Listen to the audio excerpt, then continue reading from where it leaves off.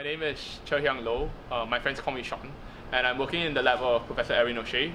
What I'm working on is temperature compensation in the tree-protein cyanobacterial circadian clock. Circadian clocks are endogenous biological timing mechanisms that are present in many organisms. And the best way that most of us can relate to the presence of our biological clock is when we travel from one time zone into another time zone and experience jet lag.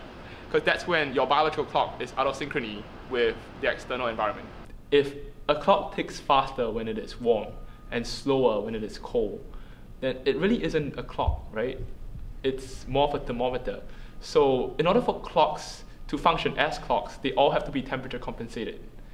And this issue of temperature compensation has intrigued chronobiologists for the longest time. Whereas in an in vitro system, such as the one that I'm working on, because it's just tree proteins and ATP, it is still by no means a simple system, but it is at least a simpler system to look at. And so that's why this cyanobacteria in vitro oscillator presents such a good model system to be able to study temperature compensation.